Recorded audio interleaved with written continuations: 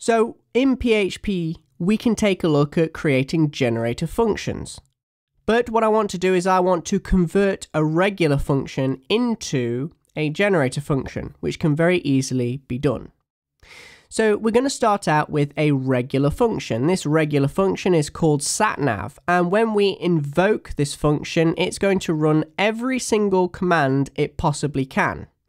So all of this execution context will get executed, and there is no control. We can't pause it. We can't stop it from executing every single command and tell it to yield at certain points. So I'm just going to save this, and when I hit refresh, you'll notice no yielding occurred. Everything went and executed perfectly, which is fine if that's what you want.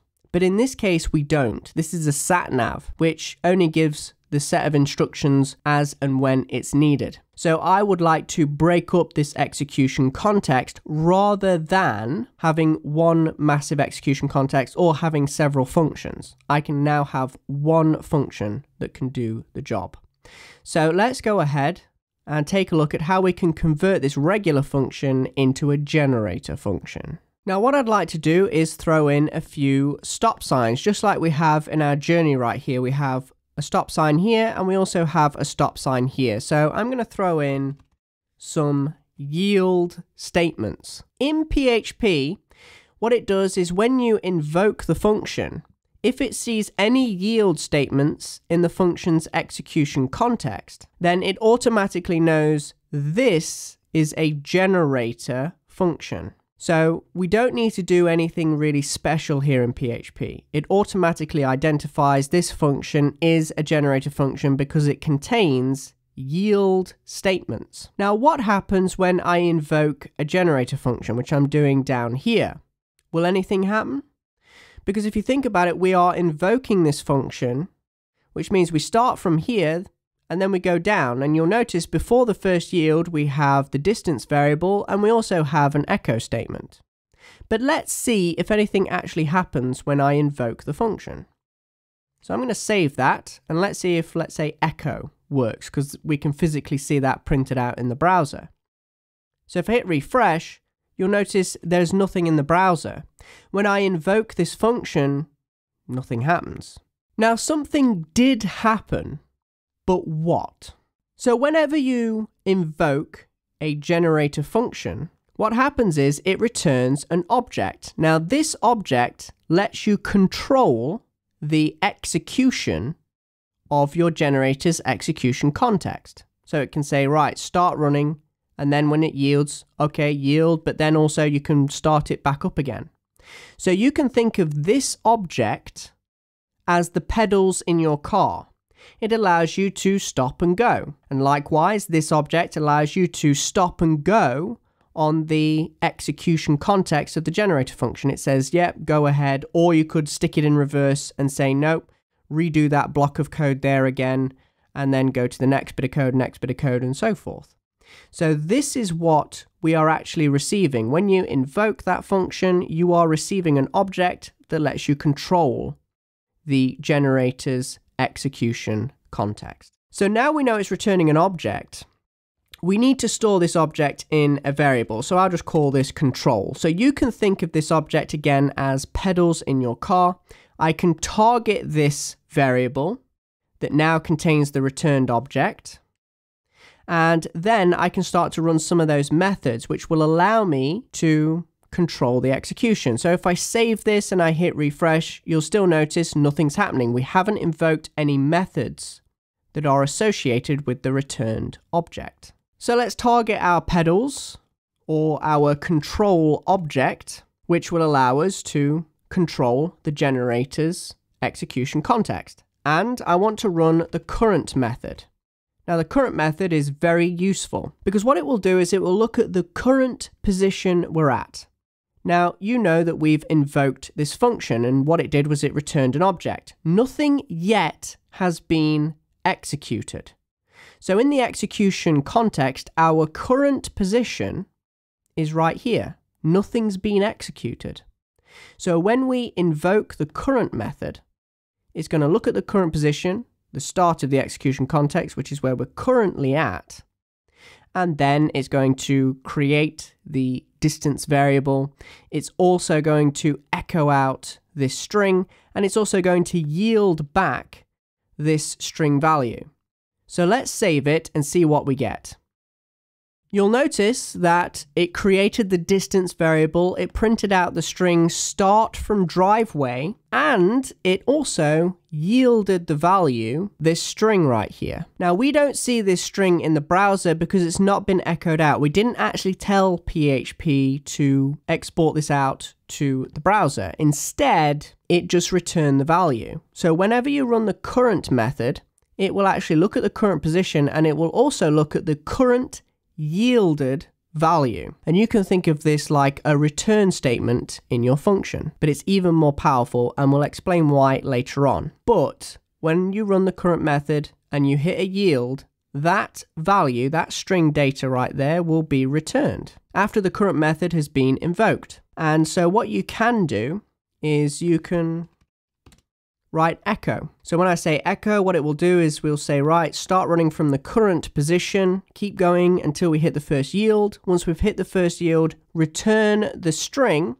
and the string will be echoed out. So I can save this now, and I can hit refresh, and you'll notice we get a line break and the string first stop. And so now I can take a look at the current position again. Let's just copy that command and paste it down below. Now don't forget, it's going to return the current position. Just like when you stop at a stop sign, you don't go back onto your driveway. Nope, you're still at the same position. And so this object makes sure that it keeps track and keeps control of the execution context. So now when I run the current method, we're still at the same yield sign, and it's still going to return the same string. So if I save this now and we echo that return string out, you'll notice we get first stop again. And then if you run it again and again, you will notice we'll keep getting that string first stop. But what I'd like to do is I'd like to continue my journey. I'd like to push the accelerator and go past the yield sign. So what do we use for that? Well, we use the next method. So let's go ahead and take a look at targeting our pedals, and then we want to run the next method. So let's save this now, go back to the browser and hit refresh. So we have start from the driveway, first stop, that's the first yield, and then it says take a left. So that's the next echo statement. And again, you'll notice because we haven't told it to print this string out, we don't get this string visible in the browser. And you may be going, well, we're using the next method. So what we need to do is we need to write echo right here and then save it. And then, we don't get that string. The reason why is because the next method is just basically hit the accelerator. It means carry on from that point, and it does, but the next method does not return anything. So it has executed this command and this command, but it doesn't return anything. So this string value that's being yielded is not being returned by the next method. So echo there is useless because next returns void. It returns nothing. So I need to use the current method again, and then I'm going to paste it down below. So we've carried on. We're now at the second stop sign after we invoke next. And then I'm saying look at the current position, grab that value, return it via the current method, and echo it out. So I'm going to save it. And now when we hit refresh, it says second stop sign. So now we know where we are in our function. We also know that the next method doesn't return anything. It returns void. And now we're stopped at the second yield or stop sign, and I want to push the accelerator pedal again and execute the last two echo commands. So what I'm going to do is I'm going to find my pedals, so control, and then I'm going to press the accelerator, which is the next method.